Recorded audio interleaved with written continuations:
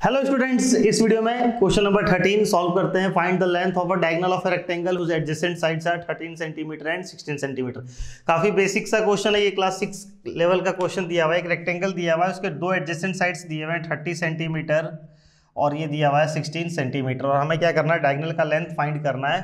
Find the length of the diagonal of a rectangle whose adjacent sides are 30 and 16। तो directly हम लोग in triangle A B C Pythagoras theorem apply करेंगे। In triangle A B C, A C square equal to A B square plus B C square. तो ये हो गया 30 square plus 16 square, 30 square 900 plus 256, ये आ गया 1156 ए सी square.